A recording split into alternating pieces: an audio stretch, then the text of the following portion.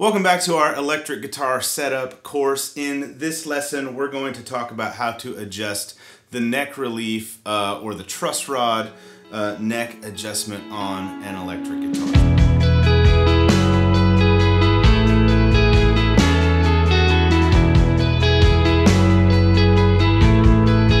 In this case, we're using this Thinline Telecaster that I have that needs a little bit of tweaking. And we're going to get this thing all set up and ready to go. So there is a link below where you can sign up for this course completely free, and you can get links to all the tools that I'm using, everything else that you're going to need to do this with your guitar. This is an important thing to learn how to do. So let's jump right in. First thing you want to do is make sure your guitar is tuned to pitch, which I have done. I've got a tuner down here, just from the Kemper remote, actually, is what I'm using for a tuner. All right, so we're tuned up. Now, when you talk about neck relief, a lot of people, and myself included, I used to think that you wanted your neck to be perfectly straight. And actually, some players prefer the neck to be perfectly straight. But really, what most players want to get the guitar to set up optimally is a little bit of a curve in the neck. That's why it's called relief. The neck is relieved a little bit. So this is how these things are built. You've got the guitar, the neck. Inside the neck, there is a metal rod. You can actually see on the back of this guitar, they drilled a channel out of this neck and laid the truss rod. That's what the truss rod is in it, and then filled it out with a walnut strip right there. And so most guitars are going to have an adjustment for the truss rod either up here, or in some like old Fenders, you'll have to take the neck off and it'll be down here. Some guitars have an adjustment right down here, but somewhere on the guitar, there is a way for you to adjust the truss rod. Now, the reason the truss rod is there is because when you put strings on this guitar, it creates an incredible amount of force back. And if you don't have some way to sort of, stabilize that neck, reinforce it, the neck will pull back, and so you get a curve kind of like this. Now you want a little bit of that curve, but not too much. So the truss rod acts as a way to sort of reinforce the neck. And there's a way we can measure exactly how much relief we have and we want. So you want a little bit of this. If it's actually bowed this way, you're in trouble. You might need to get some, seek professional help for your guitar.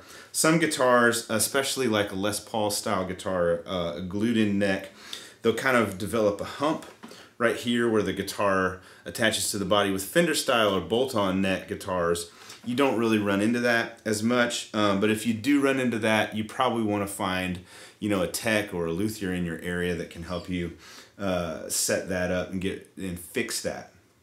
A lot of truss rods are two-way truss rods, so you can make adjustments this way and this way, but the basic truss rod setup is if you tighten it, it straightens the neck. If you loosen it, it allows the strings to pull the neck back. So here's how you measure how much neck relief you have. You're going to need two tools for this job. The first one is a capo. So you put your capo on the first fret. And the second tool you need is this feeler gauge, which we talked about in the first video. This is a 0.012 or 12 thousandths of an inch gauge. It's a 0.3 millimeter gauge. So what you want is, if you put the capo on the first fret and fret your guitar somewhere around the 17th fret, typically it's where the neck meets the body, you want there to be 0.012 or 12 thousandths of an inch clearance between the string and the fret at the 7th fret. So you can see what I'm seeing. We're looking straight down on the body or the neck of the guitar. This is the 3, 5, 7th fret.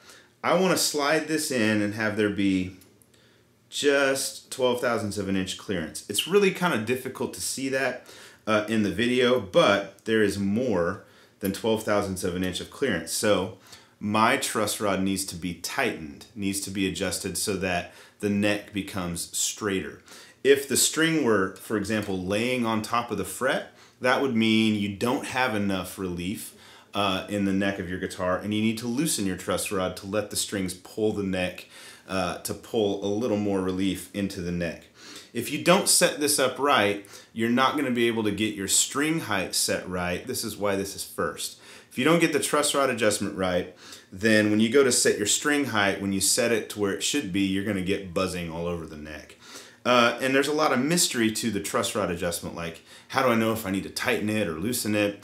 This is how you know. You measure, capo first fret, fret down here where the neck meets the body. How much space is there between the 7th fret and the string? I need a little bit of adjustment. Okay, so this is where your Allen wrench comes into play. This neck was made in the US, so this is gonna be a metric wrench, and the 1/8 inch wrench is what fits this neck.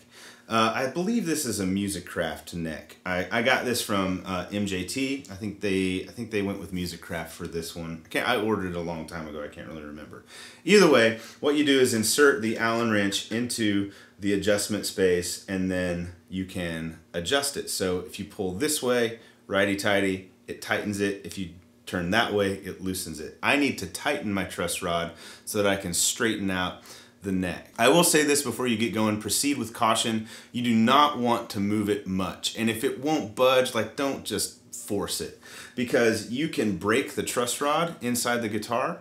You can also kind of do permanent damage to the neck if you're not exactly sure what you're doing. So if you don't feel too comfortable with this, or if it's a really nice guitar, maybe take it to somebody who knows what they're doing and have them do it with you or show you what to do. But in this case, I just need a small amount of adjustment. I need to tighten the truss rod so that the neck straightens. So I've got the wrench in the adjustment space here. I'm just going to tighten it a little bit, and I can feel it tighten as I do that. Now you might also say to yourself, is it okay to do this while the strings are tuned, while it's under tension?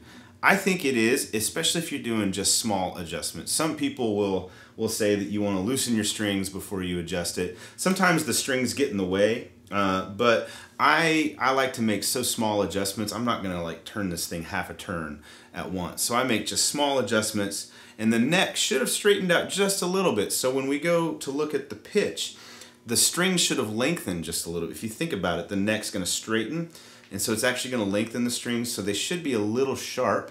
So you make a slight adjustment, tune it back up to pitch. It is a little bit sharp, just barely, which is what I would have expected. Again, you don't want to make big changes when you do this stuff. You just want to make little changes at a time, especially when you're dealing with a truss rod. Okay? So we're tuned to pitch, so we'll put the capo on the 1st fret again, check it with the feeler gauge and see where we're at. All right, so we're ready to check our adjustment that we made, 7th fret. So there's still a little too much space for me between that fret and the string.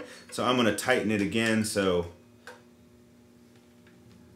Allen wrench goes back in. I'm gonna make a little bit larger adjustment this time around. Okay, I'm just gonna leave that in there in case we need it. Go back to tuning. Yep, we went sharp again, which is what I would have expected. So I probably went a 1/4 turn on that. I would never go more than a 1/4 turn at a time when you're doing a truss rod adjustment. Okay. So we're tuned to pitch. Capo goes back on. Grab the feeler gauge again, see where we're at. That is perfect. That thing just barely just slides under there really, really nice. So our neck relief is set, and we're set to go on to the next step. Again, if the string is too close to the fret when you're in that position, you need to loosen your truss rod. If the string is too far from the fret, using your feeler gauge, you need to tighten your truss rod. In the next video, we're going to talk about string action or string height. See you then.